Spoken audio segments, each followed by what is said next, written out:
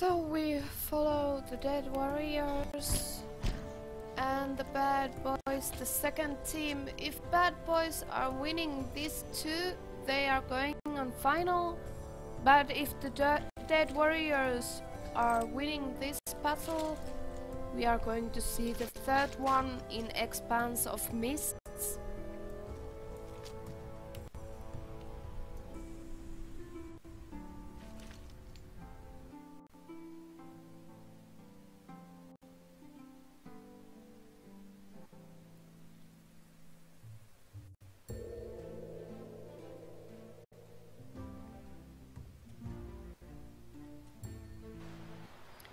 Okay, into the battle. The teams looks like same as before.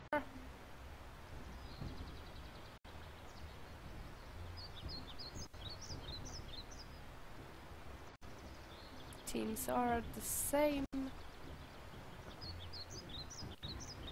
And this time dead warriors are defending.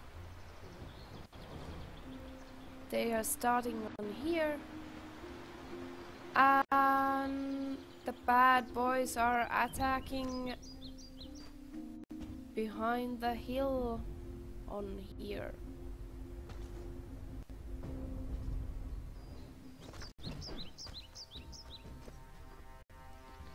First point in here. And battle begins. In this map, it's needed to remember that can run on the middle right away, because that meteor can kill them.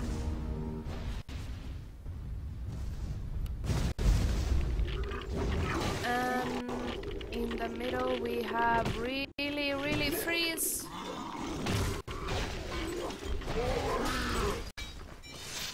Really freezed members. There is only 2 members from Dead Warriors anymore on the middle. 1 member as an Inquisitor, and it looks like that bad boys are going to take the point if Dead Warriors are not running on there right now. Dead Warriors looks like really frozen, and they are pushed out of the point. One circle tried to go on the point but fall down on the ground. Still one inside. Now he's gone, and the point is bad boys. One fire mage from Dead Warriors was left behind. Inquisitor is hunting it down, I'm guessing. It's still alive.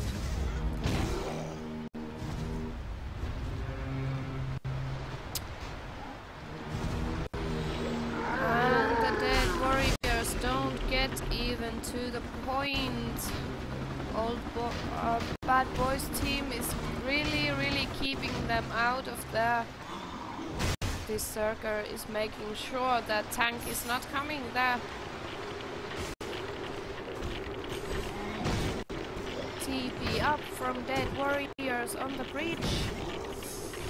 Oh, the circle hit everybody down on the bridge.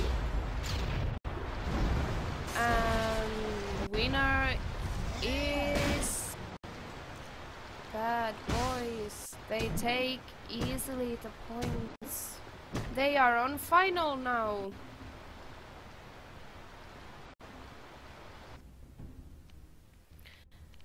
Fast check out.